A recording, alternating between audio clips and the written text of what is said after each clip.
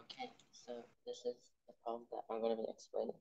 So we have k equals 2008 squared and then plus 2 to the 2008. And then we want to find the units digit of k squared plus 2k, 2 to the k. So if we just put everything as mod 10, then that simplifies a lot. And it also works because all we care about is the units digit of what this is.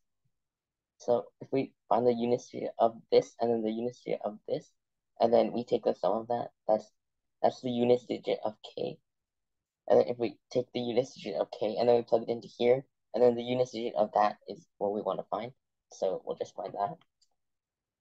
So 2008, the units digit, only the units digit matters for finding the units digit. So we'll just take 2008 mod 10, which is 8.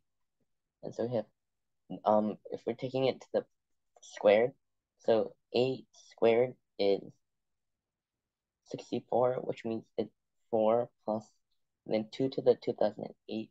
The pattern for 2's is 2 to the first is 2.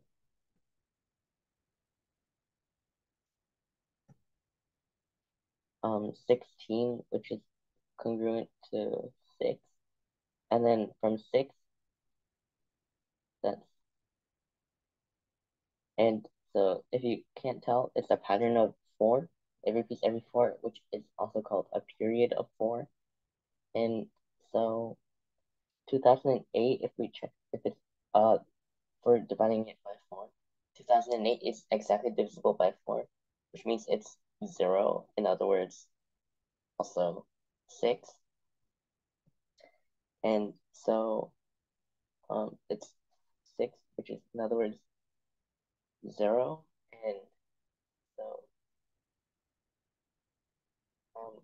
we have k is congruent to, k is congruent to 0 mod 10.